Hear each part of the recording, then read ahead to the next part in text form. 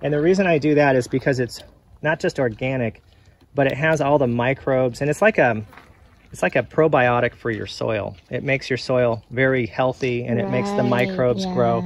And when you have a good microbial community in your soil, it will give your plants all the nutrients it should have.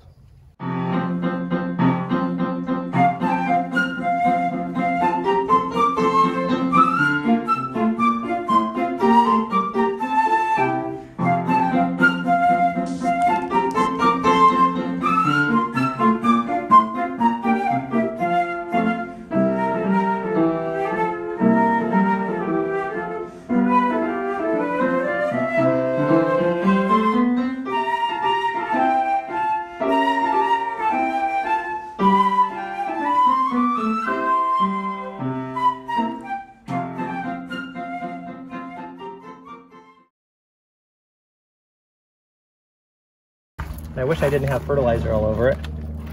Oh, those are fertilizers? So talking of fertilizer, what do you use again as your fertilizer? My go-to is Grow More Magnum Rose Food, and it's an 8-10-8, and I use that liquid.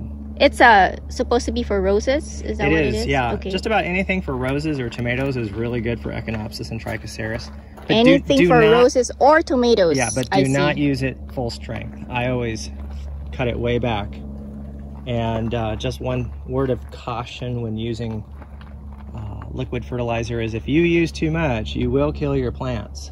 So start out slow, keep good records, and if you see really good results, don't get overzealous and then feed them again because you think they want more. How often do you feed them? About every 6 to 7 weeks in the summertime. That's when it's hot. When it cools off around November, December, I stop feeding and I just let them go dormant and they get a lot less water. So I always refer to these as they're succulents, and they're kind of like reptiles. Reptiles go dormant in the wintertime and don't do a whole lot, and when it's cold, their metabolism slows down. But when it's really, really hot, their metabolism is in high gear, and they can use a lot more nutrition to bloom and to grow and to do cellular respiration. Right. But then there's always a limit. You don't want to overdo anything. If you see really good results, that means you did it right. So let it go for at least 6 weeks before you do it again. How do you know if you're over fertilizing it? You'll see your plants collapse and rot.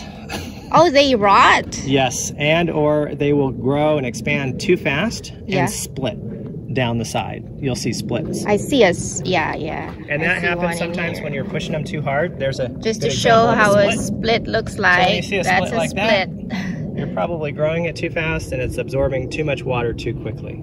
So you might want to back off on feeding and back off on watering. Okay.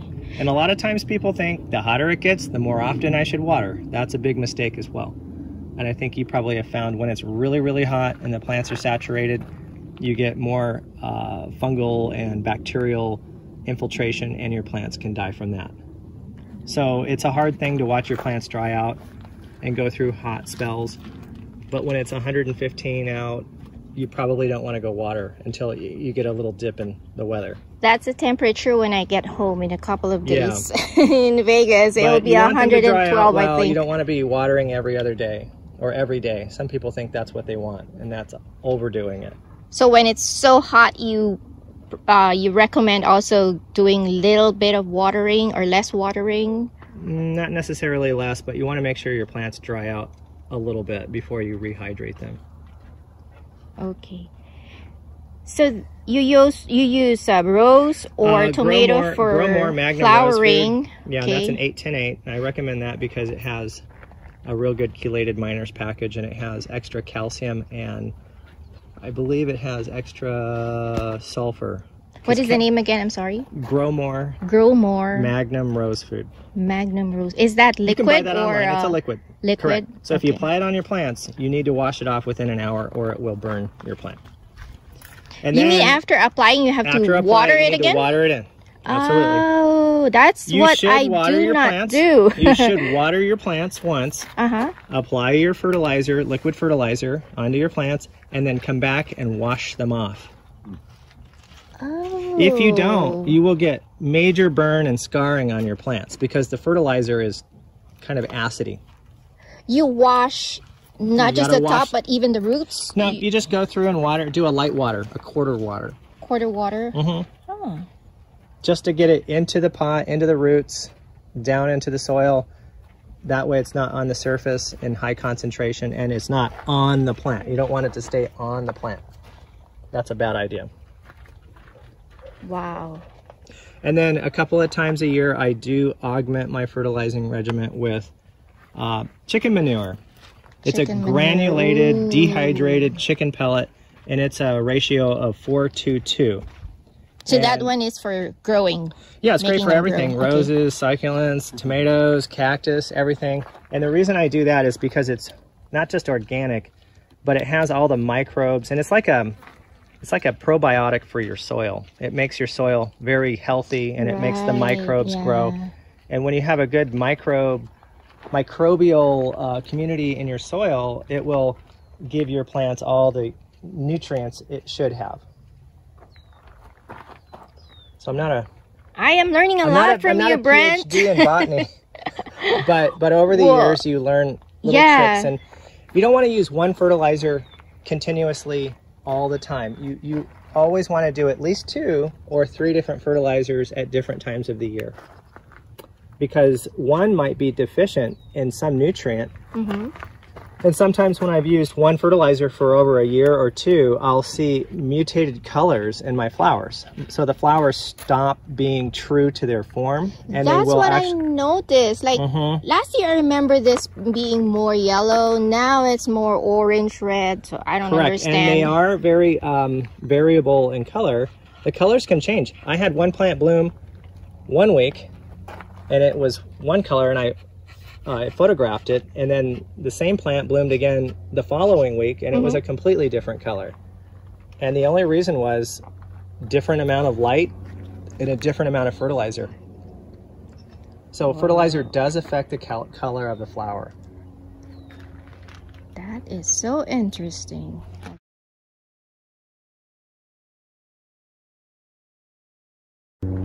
So where do you source like your mother plants if you want something? Oh, I still shop eBay every day. I look on eBay every single day. You'd be surprised what's on eBay. You have to be on eBay every single day or you will not get anything. And you have to look at newly listed. That's one of my secrets. I won't give away too many of my secrets. You know, importing from other countries, a lot of people ask me about that. And I am kind of steering away from that because number one, it's not legal to import them without the proper permits. Right. Very difficult. Yes. And customs will take everything you try to import and they confiscate it and keep it. So you can try, but it's not recommended. And so there are collectors here and a variety of other collectors, and now we're starting to trade among collectors for things that we don't have. And then the primary source for having new material is I'm growing them from seed. So I'm creating my own hybrids and growing them from seed. And for the last 3 years, I've been having the results of that. It took about 4 to 5 years for the first batch to start flowering. And now we're in year 7, and I still have plants that are 7 years old that haven't flowered yet. And the good news is it was worth it. For a long time, I didn't think it would be worth it, but we've gotten seedlings that were so impressive that it really was something that we didn't expect. So a lot of variety, a lot of color form, large flowers, and a lot of different things, including mutations and variegated plants. And it's really, you know, I would like to do more cactus, and I just need more time. I'm a school teacher by trade, so my full-time job. Teach? I teach special education for kindergarten through 5th grade. That is so unbelievable, because I am a teacher. I'm a substitute teacher. Okay. But you being a special education teacher, I admire your I call this my therapy. Your task. So they don't talk back. They're a little prickly, but that's okay. Oh, you're used to the prickly types. Anyway, so what is this? Volcanic Sunset. This is a Dimmet hybrid. and it was done quite a long time ago, but it's still not readily available today. And the reason why most of these plants are not readily available is because you have to have mother stock. You have to have plants to cut from, propagate from. Yes. To make plants for sale. It has to be a piece off of an original plant. It can't be a seedling off of a named plant, because seedlings come out differently than the parents, obviously. But not a lot of people know that. So I like to send an established plant, and the good news is most of the small plants, even if they're small, they'll bloom because they're off of an original plant that's already bloomed. Like I said, it takes sometimes 5, 6, 7 years for a plant to flower from seed, but once it flowers, even the little offsets on the side will flower. So if you take it as an offset, it'll will bloom flower every year. Yeah, you won't have to faster, wait years for it to bloom. And if it's not blooming, most likely it's not getting enough light, or most likely it's not getting enough nutrients. Can you show us some of your hybrids, if you have any in flower right now? Most of the Trichocereus are not blooming. But if you go and you follow me on Instagram at Torch Cactus, you can see a lot of my new hybrids. I do. I keep looking at the pictures, and I'm always so one of my favorite amazed. ones is Serape times Flying Saucer. I call it Flying Serape. Flying Serape. Yeah. Versus, I haven't found a better name. But that flower is about 9 inches tall, and it's just amazing. And then there's good yellows and pinks and light pinks and...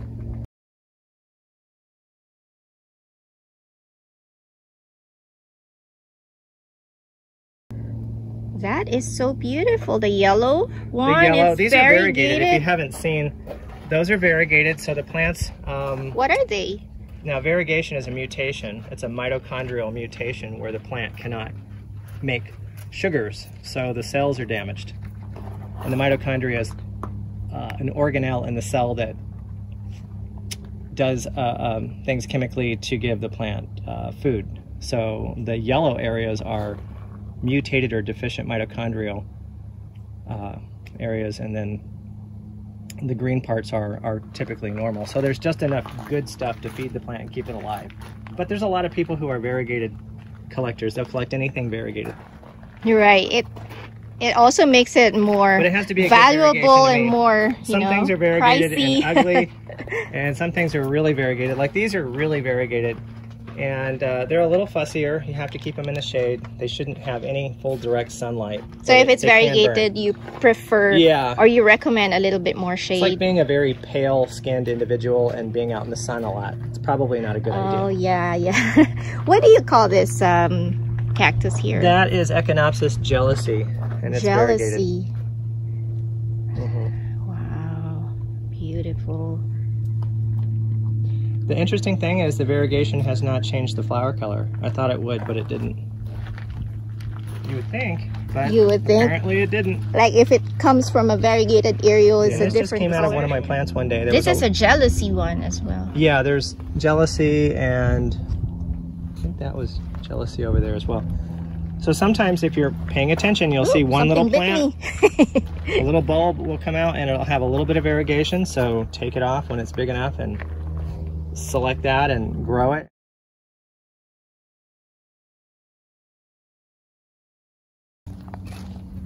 Yeah, that's Hunstruck Reuben. That's a really pretty one. Hunstruck. Which one is this? Hunstruck, I guess you could call him. My camera is not doing justice on the colors, guys, but this is so beautiful. The funny thing is with a lot of these flowers, if you take them inside and you tear the petals apart and you put them on a white plate, then you can get an honest look at what the color is. But outside, your eyes cannot really perceive what it's looking at, and there's an optical illusion. Wow. So it blends the colors together. Your eyes are guessing with your brain as to what color it is. Yeah, sometimes like I see this, it's like bright magenta, so, but when I take a picture, if you took this off, and then you put it on a white plate, then you will get a really good evaluation as to what exactly the color is. And you would be surprised to find that this is peachy. A peachy color, but out here it looks magenta to me. With the reflection of the sunlight, it is magenta. Oh. So that's the way to do it. That's the trick, guys. That's the trick. When you're looking at seedlings and you have 3 seedlings that look similar, you'd be surprised if you take the flowers apart and put them on a white plate, a white paper plate, and take them inside and out of the UV light, you will see their true colors.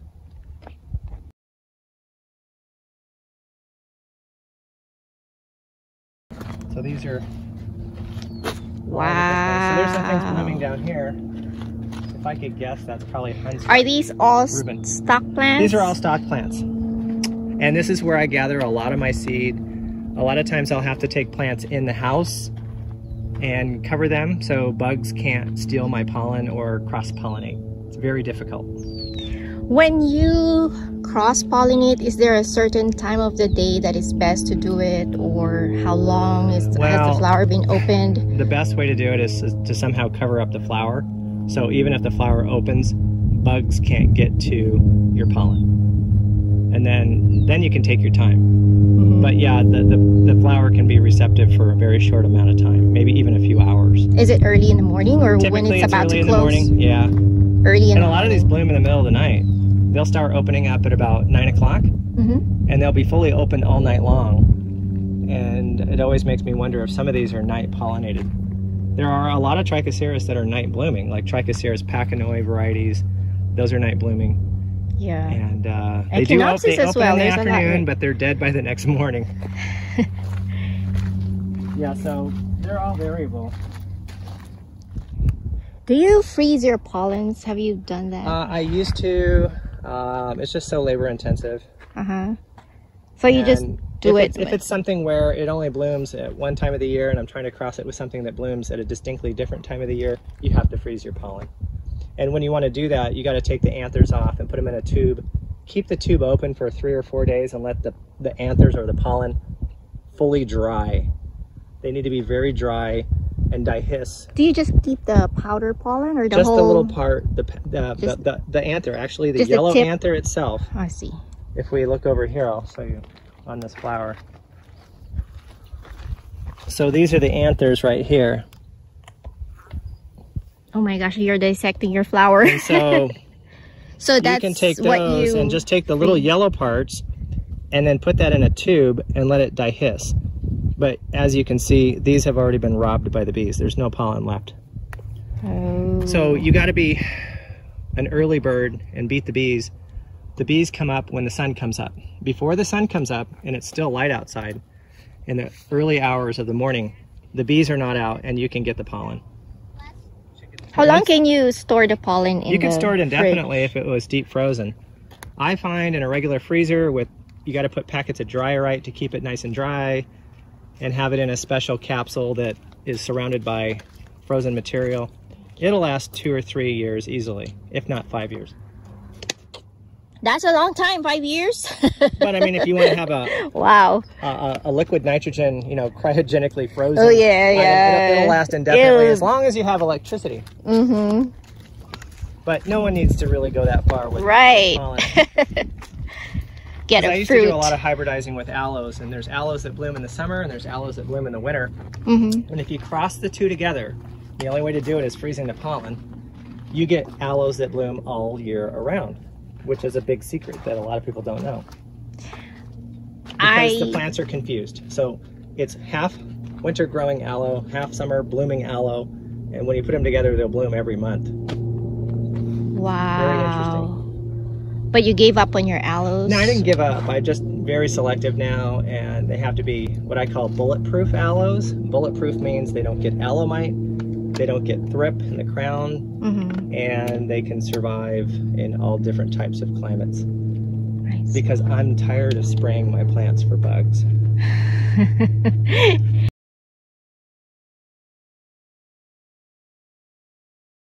I see you're growing some opuntias as well.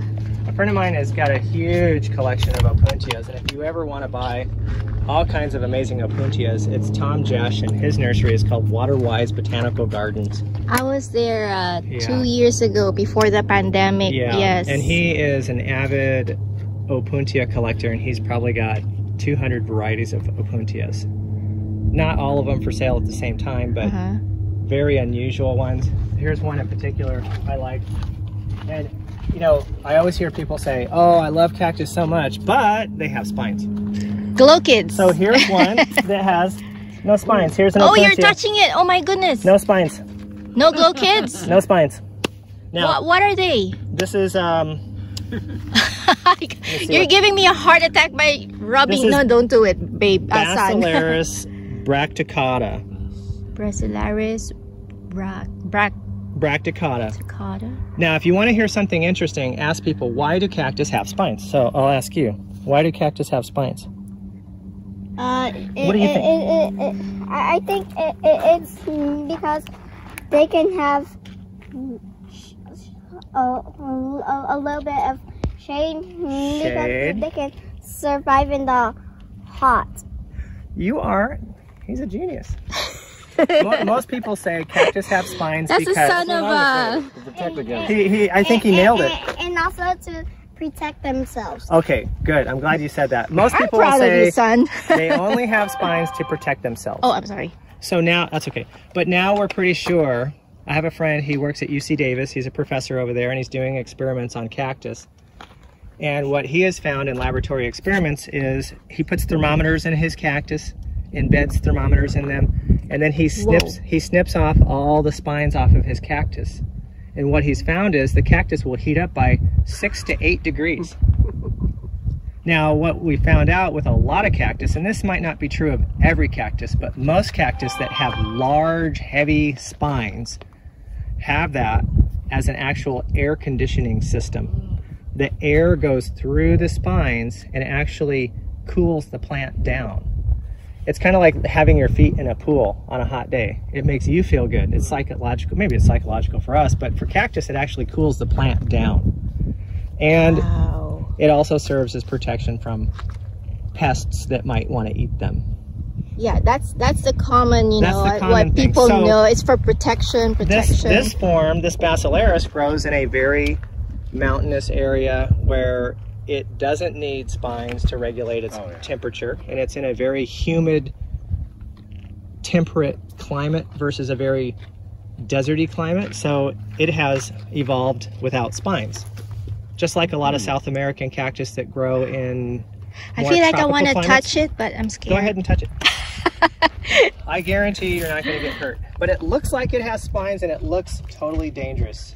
Oh, yeah. It doesn't even have the fuzzy stuff that feels like fiberglass. It has a little bit on the tips, but once it grows out, it's smooth. Yeah, you're right. So anytime you can find a spineless cactus, you found a gold mine. Because everybody's going to want it. Yeah. Are you selling me some of that? Not yet. But this plant doesn't really have a whole lot of flowers. It doesn't have a pretty flower.